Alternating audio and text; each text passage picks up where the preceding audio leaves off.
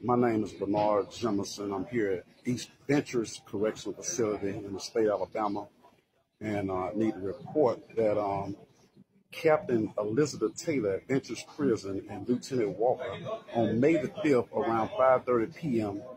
Assaulted the inmate in so much as they broke the bone that's in his hand and his right arm during the assault and using unlawful force. It was also recorded on video footage camera that's inside of the healthcare unit in the infirmary.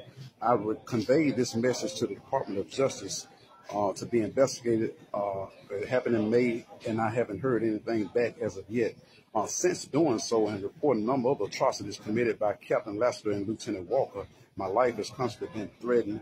I've been harassed. I've been wrote now 10 disciplinaries total, from 2 from Lieutenant Walker and 8 from Captain Lassiter.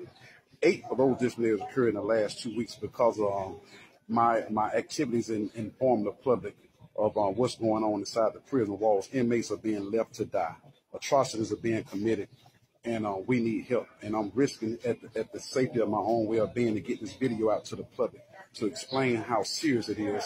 The parents of loved ones or any family members of loved ones here at Ventures Correctional Facility are not or should not feel safe as long as this woman is operating in the fashion that she is doing, boldly lying and lying on these disciplinaries that she's taking action against me.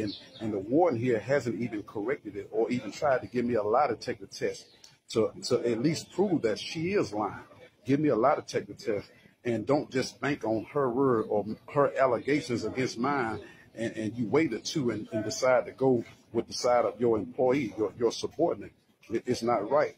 And I can take the social media disciplinaries if that's unlawful to do, which I do, and it don't violate my conscience.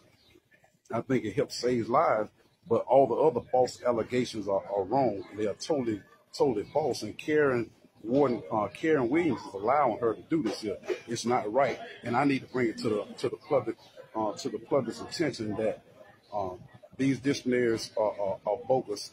The atrocities being committed by Captain Lassiter are wrong. She needs to be investigated about the beating of inmate Fernandez Dowdy on May 5th around 5:30 p.m., which is caught on camera. And he still has a broken bone in his hand. And by him not getting immediate medical attention, the bone grew crooked. It healed, but it grew wrong. And now he's been referred to a bone specialist so they can pop it back and let it grow right. And these are just a number of things that are occurring all up under the overseeing of Captain Lassiter and Lieutenant Walker. The public needs to know.